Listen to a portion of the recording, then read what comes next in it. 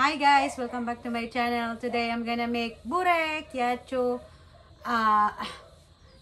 praviti burek sa moja familia of the Filipina on the and then we will see what's their reaction. Okay, so there's gonna be their first time to taste a burek, and I hope this burek will be perfectly done because it's the first time also that I'm gonna be doing this here in the Philippines, and I don't know the flour if it's gonna be good to stretch. I'm doing it outside because it's so hot now. It's so hot inside and dark also, so I am here outside. I have this 450 ml of flour, and I have 250 ml of water, warm water.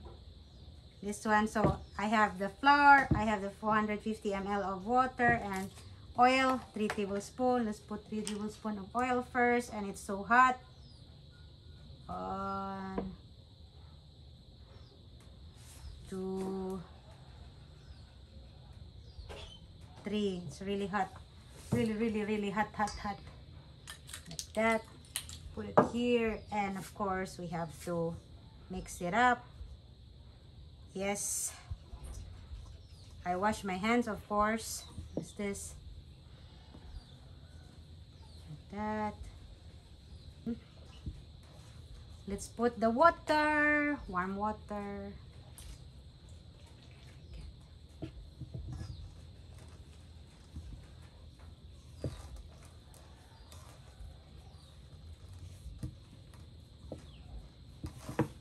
I don't know what's the connection with the warm water. I don't know why it has to be warm. So we'll see. So I'm just gonna finish this off, and then we'll come back, let it raise, and then let's continue. Oh my God, I doubt the flour is not good. It's not the same one in Bosnia. Eee. I hope this will not ruin. I'm using same ingredients the one usually I do in Bosnia, but I don't know about the flour. I use all-purpose flour, so we'll see.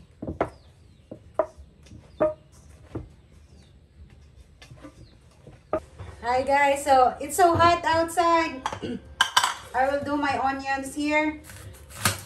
I will cut it here. I have the beef already, 500 grams of beef. It's here. And so I'm gonna prepare the onion. Husband said it should have lots of onion, so we'll do the onions here. I will do it here because it's so hot outside. It's very hot. It's 30 plus degrees here, and I know in Bosnia it's like around, I don't know, it's more hotter in Bosnia.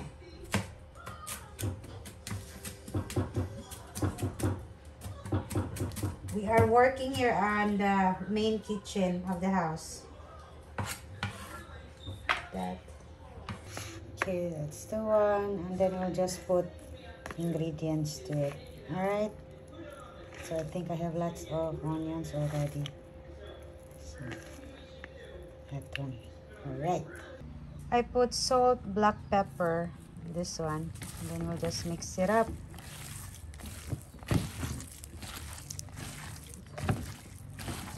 Like this. And I think I have enough onion. Yeah, I think I have enough onion. Husband said it should be lots of onion and pepper. That's his request. Alright, let's do this. Let's do the flour, the dough.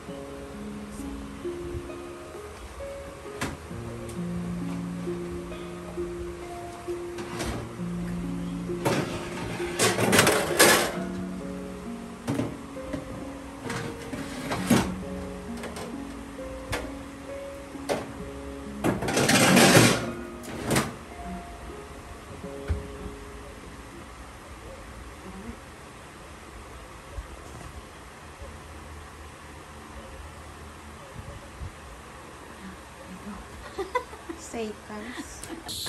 The dough was not nice. The oven was not nice. We transfer it to the electric oven. We use the gas oven. Ayun, ama kanina. Wala. Ay, ako Very good. Burek! Dili naman nilami ng gahi. Ay, mahulo. Tabagod ka na ako.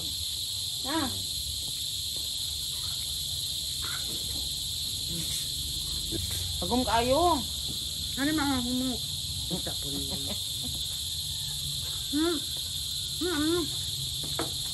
Sila, gawa. Good mo na, good. Don't eat the black one.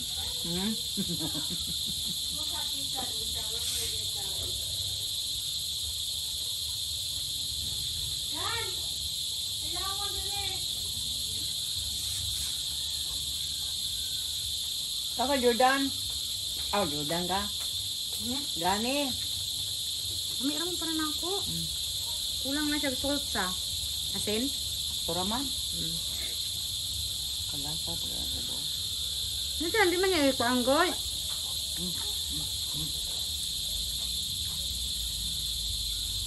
Ano mo? Nando ha. Ay, magtabang na rin naman. Tabang ragamay.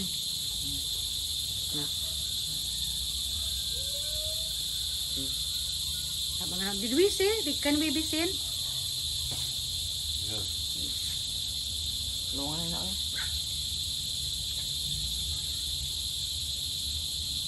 Mom said this needs more salt. I cannot estimate the salt here because it's the sea salt, and I'm using in Bosnia the. Yeah, I'm not using any vegeta like seasoning also. Sobrang ani Isa pa ka lang. mataling magic sarap. Totoo, alam mo ito ba ito ani? Sudah na ano yan. Kahit ka na matay inununan.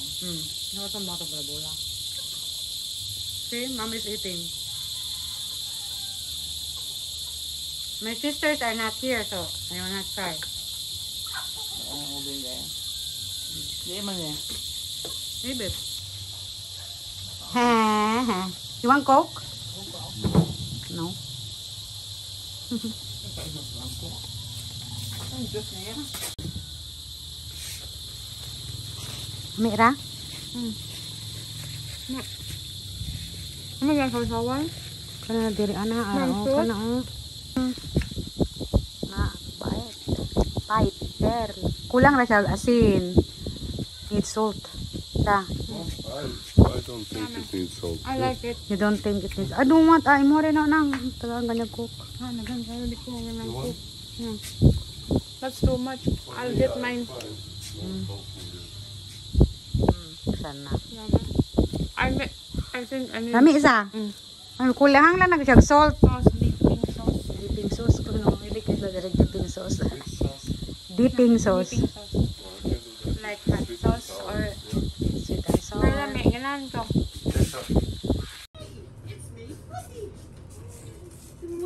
Sila is eating the burek. You miss the burek? You miss burek of Bosnia? So, pakita. Do you eat it? Yes. You like? Nah. Kuya Sid said likes it. Good job, Kuya Sid. It was so hot, really hot. I only made few. I don't know why. The dough did not stretch well. Maybe it's the kind of flour that they have it here, but it did not stretch well. But they said it's tasty, even it was like that. Some of them did not manage to try it, but overall it was tasty. They like it. Thank you for watching.